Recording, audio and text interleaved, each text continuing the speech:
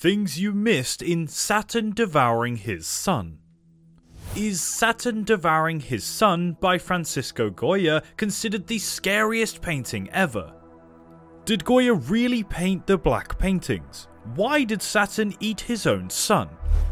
Welcome back to Art and Beyond, and today we will solve the questions about one of the famous paintings, Saturn Devouring His Son by Francisco Goya. There are some really strong contenders like Hieronymus Bosch's Rendering of Hell, Henry Fuseli's Nightmare, and Edvard Munch's The Scream, but the one painting that has made me vigorously disturbed is Francisco Goya's Saturn Devouring His Son. Saturn Devouring His Son is a historical painting that illustrates the myth of the Roman god Saturn, who was haunted by a prophecy that he would be overthrown by one of his sons. As a solution, Saturn ate each of them moments after they were born. The story is a well-known Greek myth, but the way Goya handles the myth is absolutely terrifying. The gruesome painting shows the imposing figure of Saturn emerging from the darkness. His mad-like eyes are bulging from his face as he prepares to take a bite as his fingers dig into his child. The corpse is motionless and lifeless. Only the flesh and blood of the mutilated corpse have colour in this darkened scene, representing Saturn's fear of being usurped by one of his own children. The disturbing portrait was likely influenced by Peter Paul Rubens' Saturn Devouring His Son, a Baroque-style painting created in 1636. Rubens' depiction of Saturn appears to have more consciousness and awareness of his decision to eat his son. Goya, on the other hand, depicts Saturn as a wholly lost in chaos and fear, consuming his child as if it were necessary for his survival. In 1819, Goya purchased a house on the banks of Manzanares near Madrid called Quinta del Sordo, or Villa of the Deaf Man. Between 1819 and 1823, when he left the house to move to Bordeaux, Goya produced a series of 14 paintings using mixed techniques on the house's walls. Saturn Devouring His Son was one of 6 works that Goya painted in the dining room.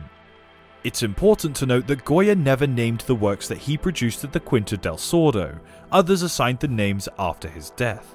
This interpretation of the painting sees it as a reference to the Roman myth inspired by the original Greek myth, in which Terra, or Gaia, foretold the one of the sons of Saturn would overthrow him, just as he had overthrown his father Coleus, or Uranus. To prevent this, Saturn ate his children moments after each were born, eating the gods Vesta or Hestia, Ceres or Demeter, Juno or Hera, Pluto or Hades, and Neptune or Poseidon. His wife, Ops or Rhea, eventually hid his 6th child and 3rd son, Jupiter or Zeus, on the island of Crete, deceiving Saturn by offering a stone wrapped in swaddling in his place. Unlike the painting, the myths usually portray Saturn/Kronos swallowing his children and later vomiting them up alive after swallowing the stone, rather than chewing them up in this painting. Jupiter eventually supplanted his father just as the prophecy had predicted. One must note that Saturn Devouring His Son by Goya is not the first painting he did on this subject. In fact, he made sketches during 1796 and 1797 of the subject many years before he painted this one on the wall.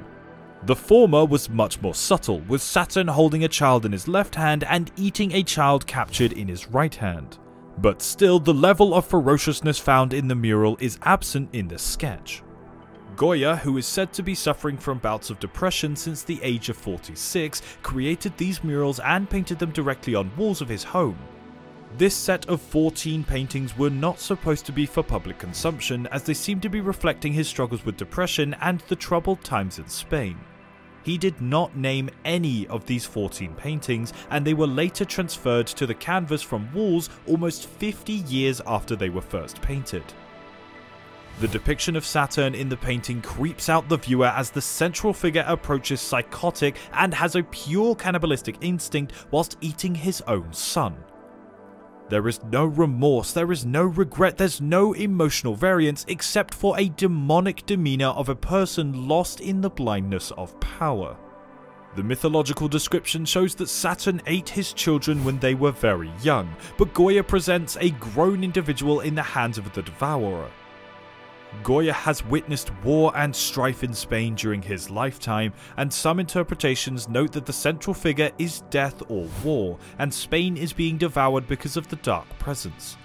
So this use of grown individuals adds historical depth to this painting. Are you a true fan of Saturn Devouring His Son?